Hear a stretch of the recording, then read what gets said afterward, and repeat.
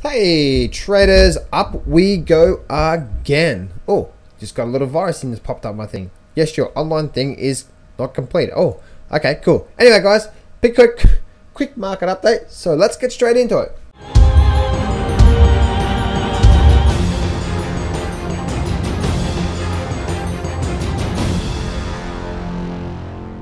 Do not place a trade based on what you're seeing in this video today, because trading is risky and it can cause substantial financial loss. There are so many areas you need to become good at to become a good trader. Emotional mastery, chart reading, trading systems, money and trade management. So this video is just educational only to help you become a much better trader.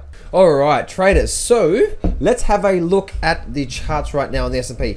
I brought up 4 charts here. This is what I generally look at the markets. Now, for some reasons guys, I like to look at a blank, I like just a black chart here, and then sometimes I like to look at a candlestick chart as well too. Okay, now the reason why that is that sometimes if I'm looking at a colored bar, sometimes I get confused and I'm trying to read the chart.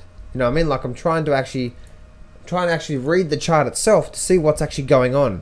Sometimes by looking at these colored bars and it's got all trend lines and all that sort of stuff all over it, it seems like that is actually difficult to read. And so that's the reason why I will sometimes bring up, say, this hourly chart, and I'll make it a daily chart, and I'll just bring everything up the screen. And yeah, that's basically what you why it's important to keep reading the charts. Now, I have 4 different time frames here, and this is how I generally keep an eye on the markets myself. Okay, so I'll have an hourly chart to the left. So I just like to keep an eye on the hourly chart. I'll have a weekly chart to the right. Oh, sorry, this actually should be monthly. That should be monthly. So that's a monthly chart to the right, and I have that there, so I can get a good view of the monthly chart. Let me take everything off the screen there. So good monthly chart there.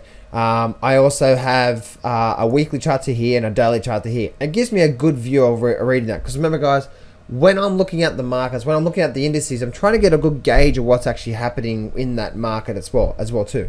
And sometimes looking at this smaller price action, dips, sometimes it doesn't give you a clear picture. So then, but with what I like to do is I like to actually read all 4 charts. Now, I'm not saying that you should do that. Okay, I'm not saying that you should start looking at all 4 different time frames and start the clear picture. I've been doing this for a long time, and I know how to tie in all of these charts to give me a clear understanding of what is actually happening in the markets. Okay, so yeah, and as I said before, with the stochastics, you use that with a grain of salt. Okay, you use it with a grain of salt, and you use the charts for more of identification as well too. So let's have a look at this overall, guys.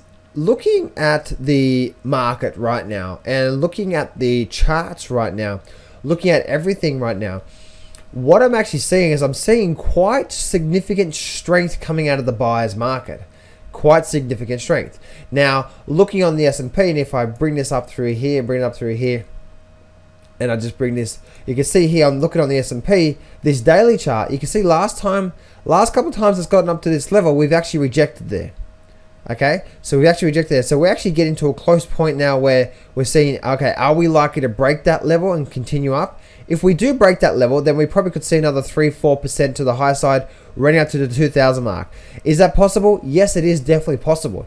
Okay, and so that's exactly what I'm seeing here. We're seeing a nice little double bottom, seeing a real good buy, bam, bam, bam, coming out of the woodworks. Looking at that, guys, looking at the overall markets there, we can see exactly what's happening through there. So we can see exactly that the market's really trying to break this level through here. That'll be the area that I'm keeping an eye on for and looking out for. Again, the stochastics, you use them with a grain of salt. You use the chart first, then the stochastics, okay? Now, I don't use the stochastics to trade anymore. It just helps me stay in tune with what the market's doing.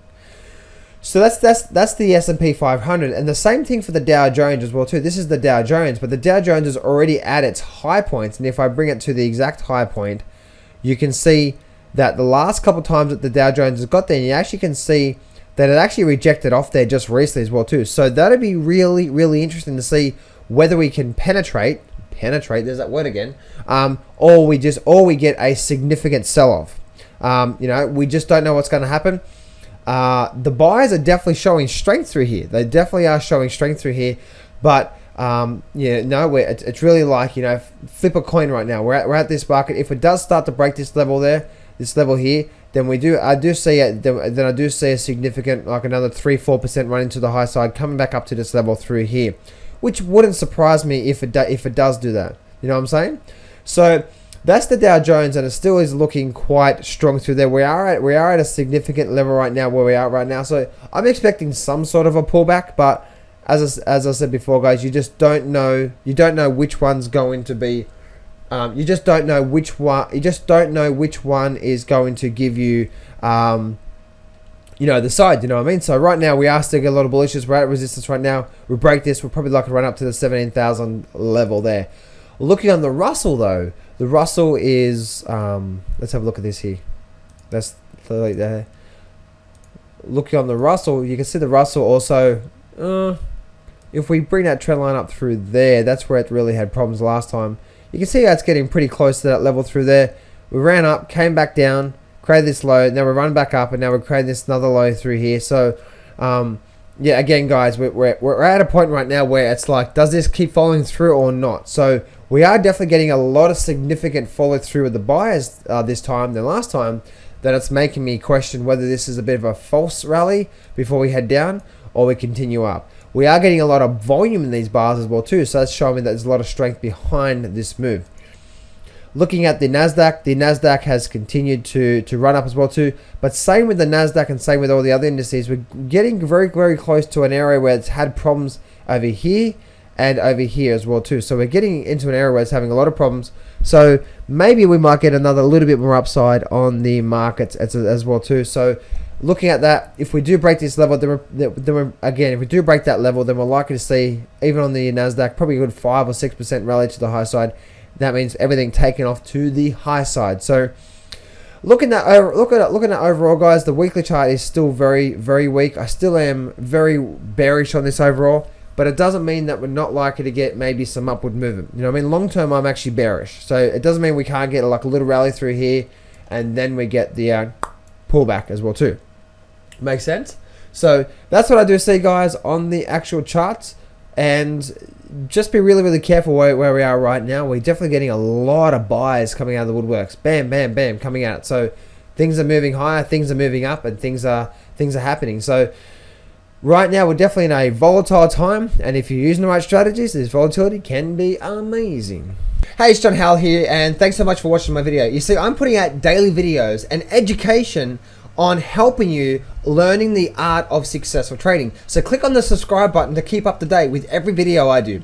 Also, check out my story video, $250,000 in debt, cancer, overweight, family passing away, lived on the streets, and more, and how I overcome it and now thriving through my life. This is here to motivate you, so click on that image to watch my video. And lastly, if you're struggling with your trading, then you need to see my latest webinar where I'm sharing with you an amazing strategy that allows you to generate an income without getting the direction right. So click on that image on this page to register for my next free webinar. This is John Howell here. Remember, success can be yours if you go claim it. So step up, take massive action, and face your fears today.